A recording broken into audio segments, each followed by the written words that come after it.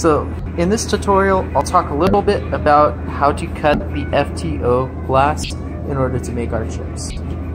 So first, we start with a sheet of FTO. Now obviously, it just looks like clear glass, right? But one of these sides is conductive. So in order to test the conductivity of this, we use a conductivity probe. So if we go to this setting, which is resistance, and then we hit the select button until we see that sound sign. That's what we're going to use to test the conductivity of this. So if we touch the two electrodes together and short them, we should hear a beeping sound from the device. So now I'm going to begin. I'm going to touch both sides to the FTO. I don't hear that same beeping sound I heard before, so this must be the non-conductive side. In order to make sure, I flip it over, and sure enough, this side is conductive, as shown by that beeping sound. Always remember to turn the conductivity probe off. So now that we know that this is the conductive side, we can then cut on this side and create our chips. To engrave the glass, we use the same tutorial that we used to cut the PDMS, only we select the import engraved only setting when we're importing the PDF, and we use the FTO coated glass settings on the laser cutter itself.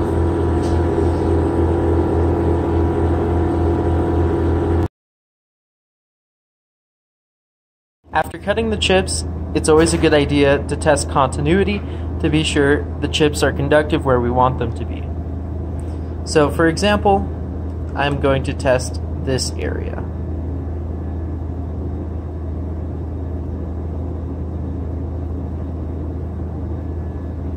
That is not conductive there.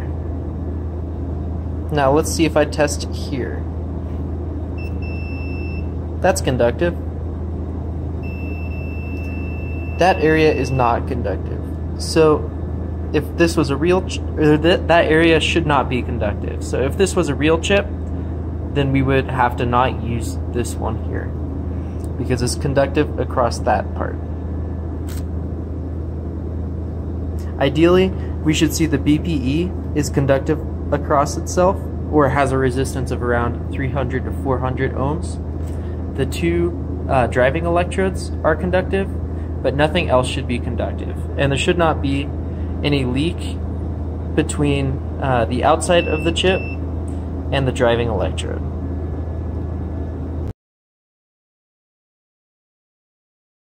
So next, we're going to cut the chip and separate the two halves.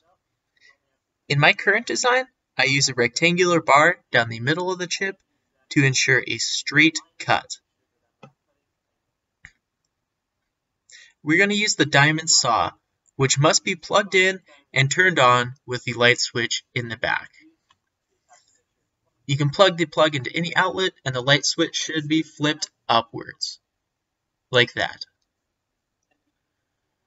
The next thing you're going to do is ensure that the water pump is primed and filled with water. If this is not the case, then you're going to want to create a siphon with the plastic tubing.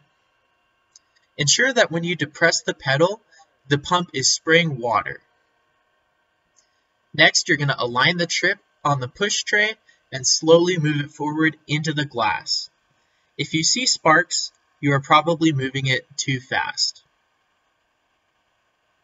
Slowly but surely, make your cut across the entirety of the chip until you reach the very end and have two separate pieces of FTO.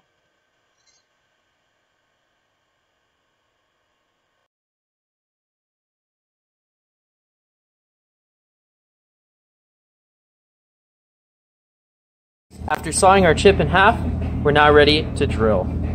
As you can see, there are 4 marked holes on the chip itself.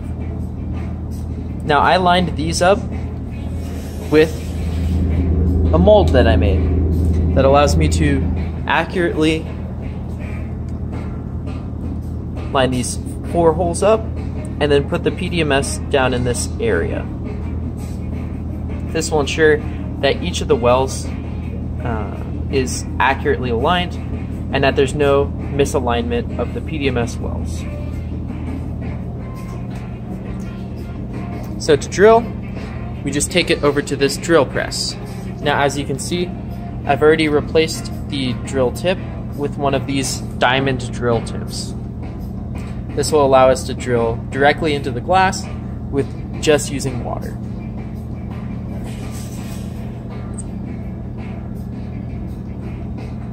So I position it where the hole is directly lined up with the drill, and I use this rubber mat and rubber square in order to clamp it down. I'm using this red clamp, but there are also several other clamps in Eli's lab.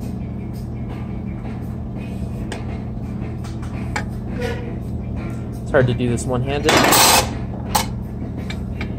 but I'll do my best. Once the drill is positioned where we want to and firmly clamped down, we are ready to begin drilling. So in order to make the glass not crack, we can spray a little bit of water on the drill tip area, and this will reduce the friction. Next, we turn on the drill itself.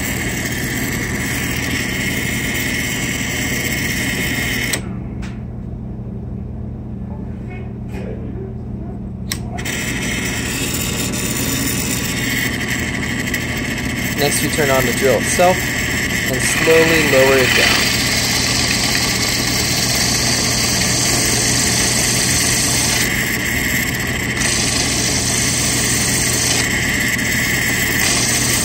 We do this in small pecks of going up and down so as to not break the glass.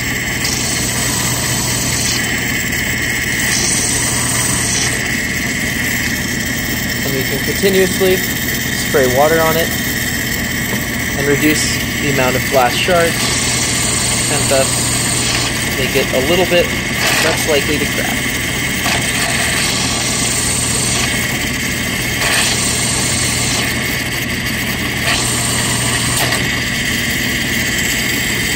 Now once we get all the way through, we push it down as hard as we can to ensure complete drilling through, and then we can turn it off and repeat for each of the 4 holes on the chip.